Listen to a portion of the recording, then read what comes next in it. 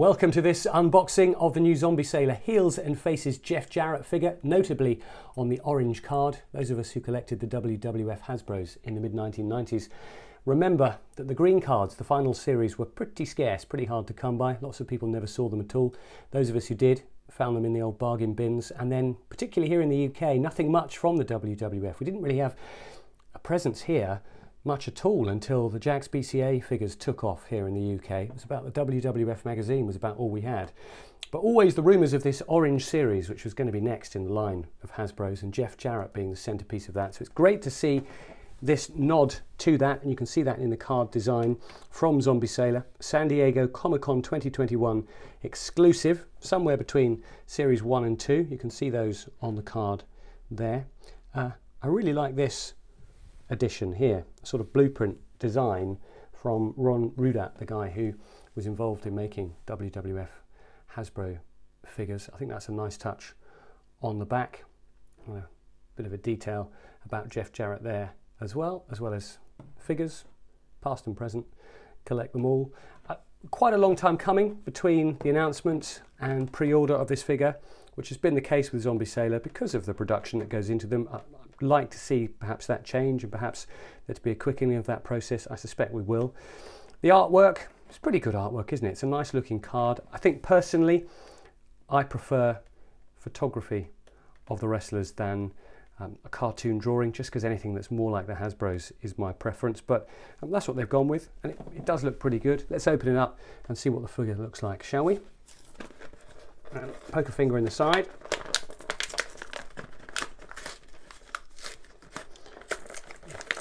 And pop it open. Try and save as much of that card as we can. Put him down there. And let's pop Jeff out of the bubble. They've got a nice joint there, and that one. And is there any action? No. Oh dear, didn't like the sound of that.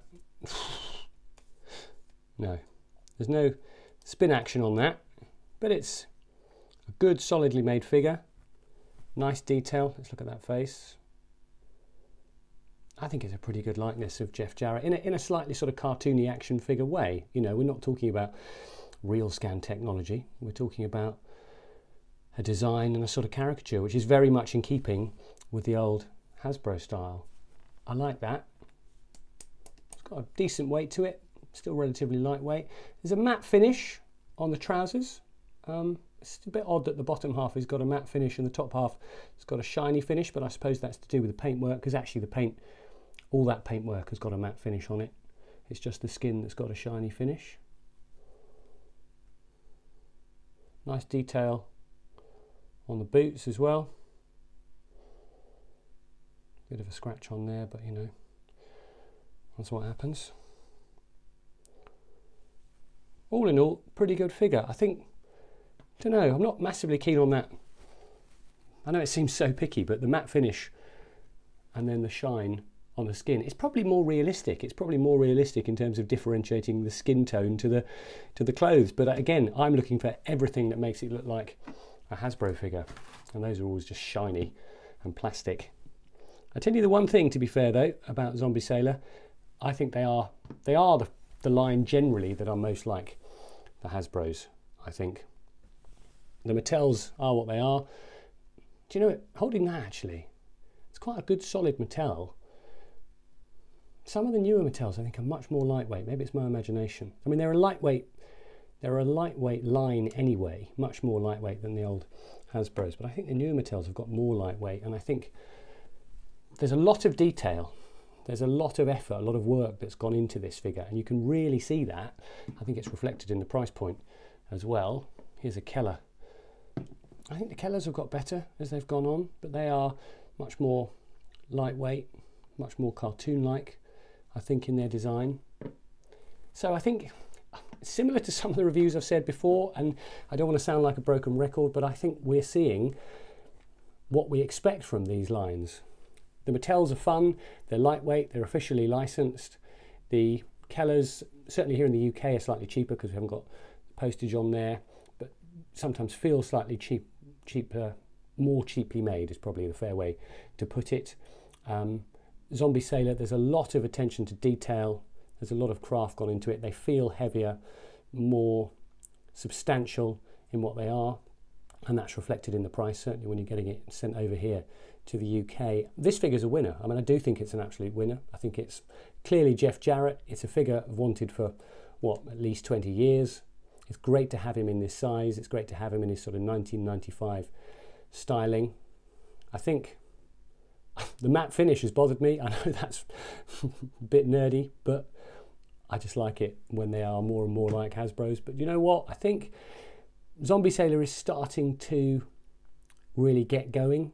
You know, Keller stole a march by getting out there first with their figures. I think, you know, the Dino Bravo figure is really good.